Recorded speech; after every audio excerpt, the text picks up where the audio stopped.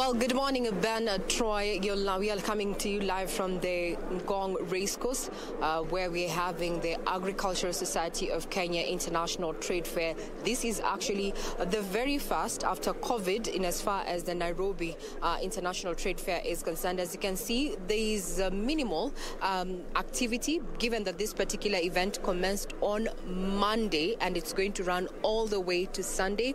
But what we are seeing right now is a heavy presence of security as well as government officials. Why?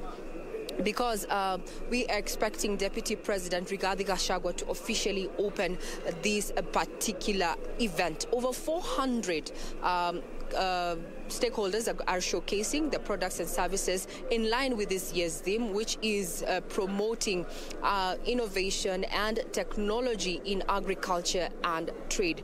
What those are just as live pictures. We are right outside the Life Governors and Council Members Pavilion. A few governors have already gone through the pavilion, and the rest are just waiting out.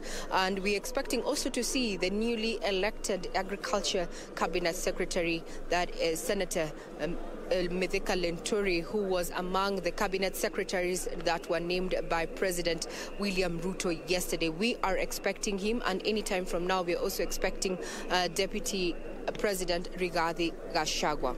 Earlier on, we had a conversation with one of the financial institutions that is also exhibiting some of the products and services targeting smallholder farmers, given that they account for over 60% of the farmers in the country, a country that prides itself as being an agricultural-driven economy, contributing with the agriculture sector said to at least contribute, if not 15%, up to 20% to the GDP of the country.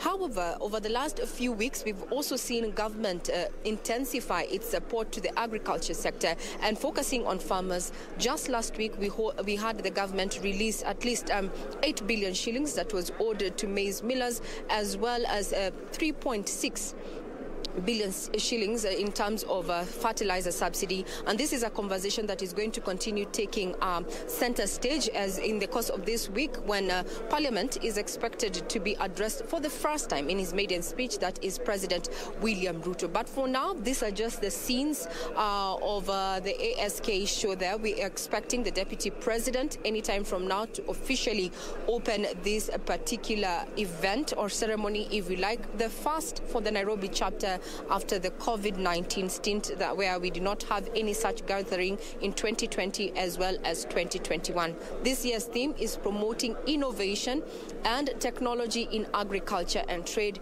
with some of the exhibitors, especially from the financial institutions, saying that they have already begun tailor-making products and services targeting smallholder farmers as well as MSMEs to support them. This is a group of a niche group that has for years been referred as unbankable, but now we are seeing a paradigm shift when it comes to availability of credit. If the smallholder farmers can access a line of credit, the institution, the lending institutions that we have talked to earlier say then this is definitely going to go a long way in supporting, lowering the cost of production and also ensuring that in the event that they're dealt with calamities, like right now, over 20 counties are facing severe drought, and farmers there have been one of those who have been crying out, asking government to continue investing in them heavily to ensure that we do not only go hungry, and that there is life when it comes to being a farmer, that it should not be an issue where farming is going to lead you to poverty. So anytime from now, Ben, Troy, we're expecting Deputy President, as I mentioned, to officially kickstart this ceremony, or rather this event that is a week-long event that started on Monday, the 26th, all the way to the 2nd of October, being Sunday. And if you grew up in the 80s and the 90s, you are sure that the show was one place to either come as family or even as students. So we are likely to see, you're likely to see from our pictures behind me there, children just crisscrossing, being given a day off from school to actually participate in this event. So we're going to be live in not too long, but this is how it looks like for now. Thank you.